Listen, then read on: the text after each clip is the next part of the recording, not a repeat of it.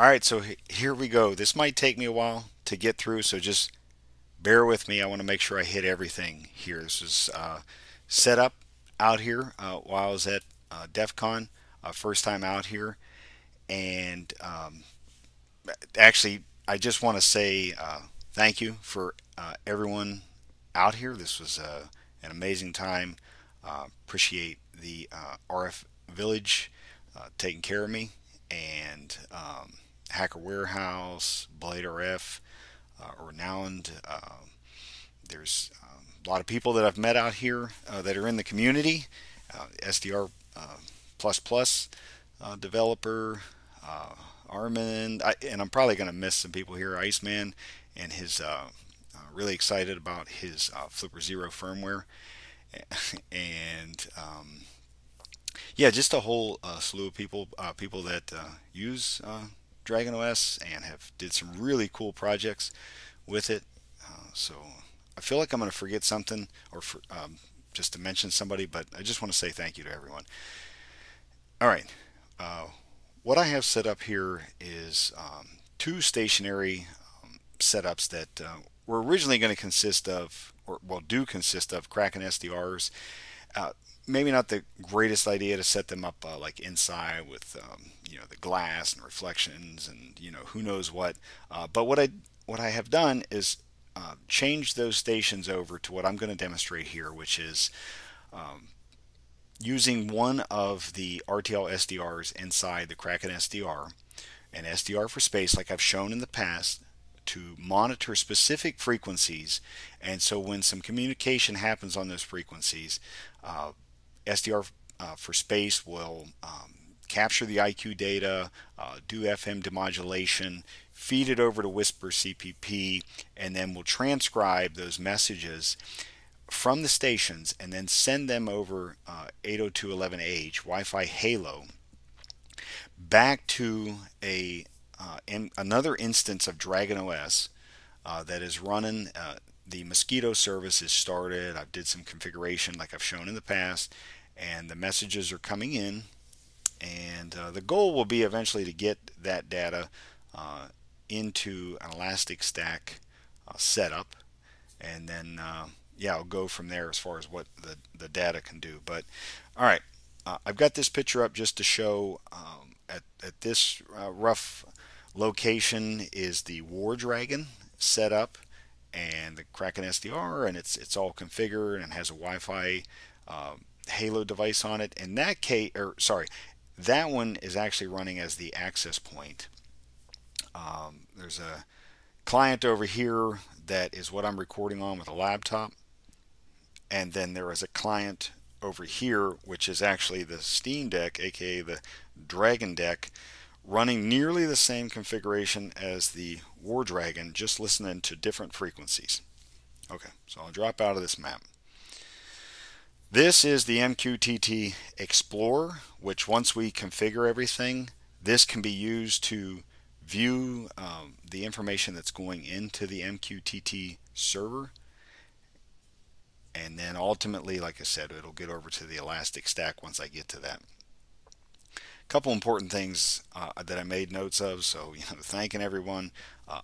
Okay, so make sure MQTT is running. So this laptop that I'm locally recording on, I've already started the we can see the Mosquito service, and let's see.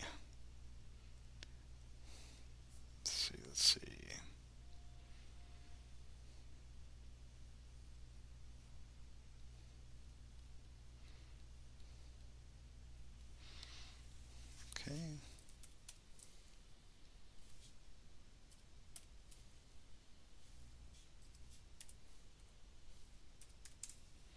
Okay, so we see the service is running. The other important thing is that actually before starting it, we would come in here and add a listener and the allow anonymous. I put both of those in there just so the stations that are outside on the Wi-Fi HaLow network can communicate back, so it's listening on all interfaces. you know, you can make this a more secure setup, but this is just to get this going. So those two things. Yep, grab the MQTT Explorer, and then I have, this is in the War Dragon. I'm SSH'd in over Wi-Fi HaLow, and this DDC Whisper GPS that was put together by Llama Blue. I hope I'm saying that right. The SDR4space developer, and this will, you know, be out like publicly once once it's all cleaned up. But big things in here, just like I've talked about before, I made sure the right Whisper model is set, and obviously that model is available in the user source WhisperCPP models folder, and so that's good. I've asked for a GPS location. It can pull from a GPS, a real GPS, but in this case I just set it to false. Put some Latin longs in there. We can, and I'll explain later. I see what's happening now, but if I had configured different host names on each machine, that would have helped once I get to the MQTT Explorer. I had this great idea that I could make multiple subscriptions in there, and obviously I still got something to learn. Listening frequency, put that in there. Gain, threshold, and then of course I set MQTT to true, the IP address there, which is of this laptop on the Wi-Fi HaLow network. And really I didn't change anything else. What I attempted to do was come in, and so you can see it was kind of confusing. You have GPS settings again, but in this case the settings.js file is pulled in and seemed to overwrite what's here, so I didn't change anything there. Let's see, I did come down. You can see talking about host name again. What I attempted to do on the second machine, I thought I could change the topic, and but all that ended up doing was creating a separate topic for the RMS. I thought the messages and stuff, so I have to read up on that a little bit more. The other thing is that in this file, the fmwhisper.js file, I made sure that I uncommented the RTL SDR, and that is set. Okay, and really nothing else I changed, so I'll close out of there and come up, and I'm going to start. So I'm in the DDC Whisper GPS folder.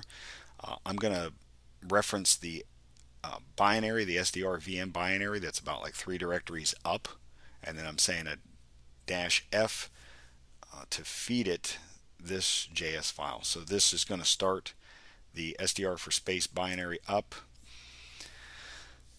It's going to and you'll know it's working if it continues, because it got that connection to the MQTT server, in this case over the network. And so what I'm going to do is, I feel like I'm forgetting something. I always try and point this out, and I need to get a little more time to go through this, but just know that it is using this 802.11ah.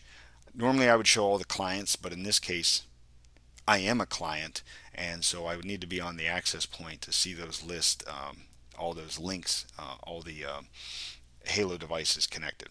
I really need to step through here, and I'll show how to set up this. I keep forgetting to do that in a future video, because there is some nuances of like setting this access point mode and client mode up. Alright, so now let's kick this off. I'm going to get a little bit of assistance here, and we'll get this going. Let's see, so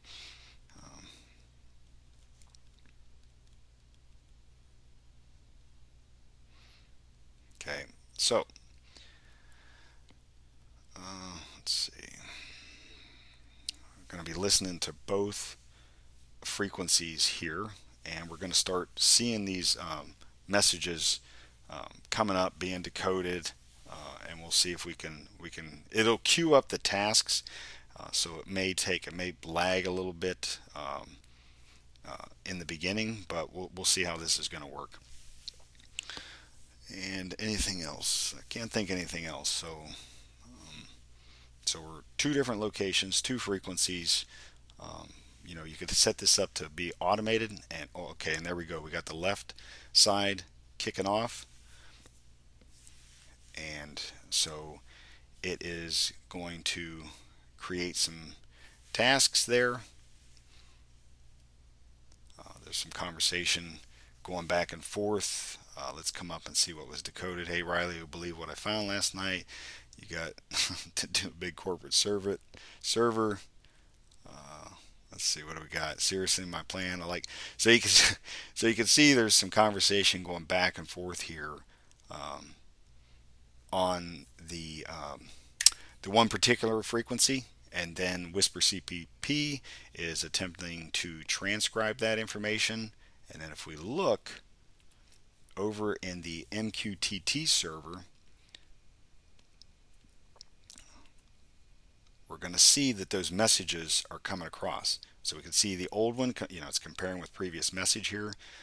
And I'm just going to put it right here, and we'll pay attention to when this side is going to kick off. Where I kind of messed up is when, like I said, the station 1, station 2. So we can see the RMS values in real time.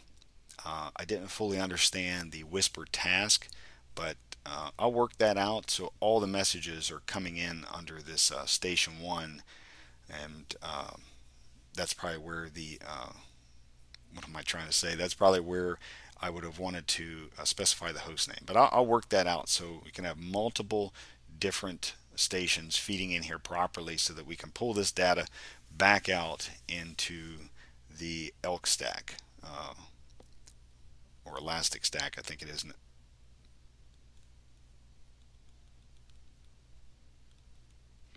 Okay, so now let's see. Yeah, we got that one going, recording, and let's see if we get this other. Let's see, I'm just going to make it simple.